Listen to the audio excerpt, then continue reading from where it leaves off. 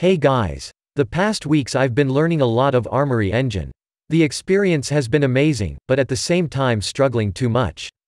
Mainly because sometimes it's hard to get useful information, but every time I feel more confident of what I can achieve. Thankfully the community is very supportive. This is what I have to show today. I started to work on basic movement. This time I decided to not just try to approximate the physics, but actually use mathematics to match perfectly the values of the original game. As you can see, the speed values correspond to a 30 frames per second target, which are the same in the N64 version. My real values are half that. I'm just multiplying them by 2 for comparison purposes. Coincidentally the units are the same. Mario's height is 161 units, which in my project are 1.61 meters. Multiplying by 100 gives the same values.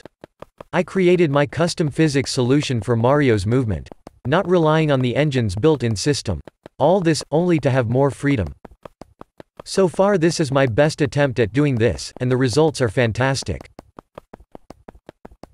The system matches local velocity, rotation rate, speed, acceleration, friction, gravity, etc. Now let's compare the current physics with Super Mario 64. Let's see how many turns they can do. The controls feels pretty much the same.